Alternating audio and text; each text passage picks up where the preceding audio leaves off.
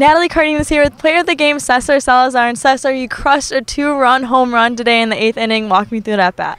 I saw that lefty wasn't throwing too many breaking balls, so I was obviously looking for a fastball, middle end, something to drive Brandon Riley in. So I got my pitch, put a good swing, and it ended up being over the fence.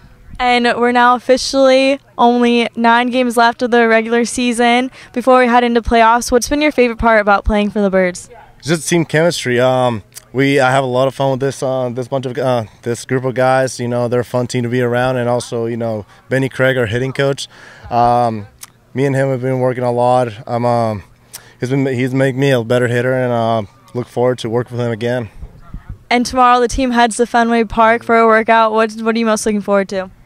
Just the experience. I mean, just taking BP and playing in Fenway Park. I mean, playing such a history-rich ballpark. I mean, I'm just excited to do that. Well, great job tonight, and enjoy yourself tomorrow. Thank you. Appreciate it. Thanks.